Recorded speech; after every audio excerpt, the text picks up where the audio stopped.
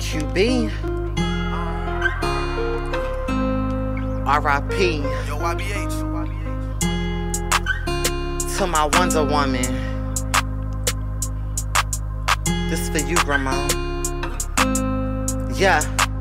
Was in the cell facing hell and it was rough, fool. My vision kept getting blurry, guess I was blind too. The fact of losing it all had happened fast, who would thought I'd be in them walls and get that bad news?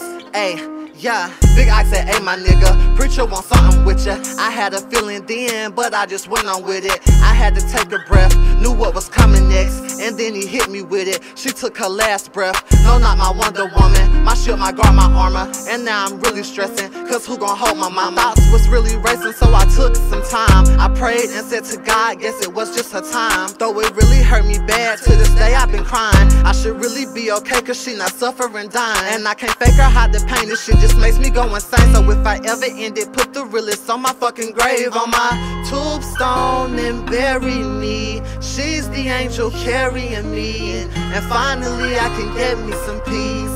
Finally,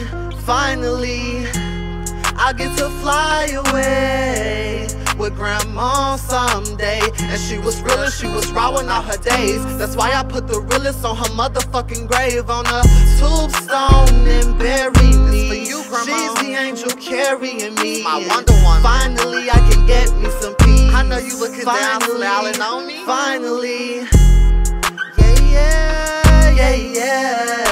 I came home and did everything that you wanted me to do. I got off that probation. I ain't got no more legal issues. Grandma, I got a deal. I'm doing it. And I did it for you. Tombstone and bury. You was my biggest support system. I had to hold myself together when I found out I lost you.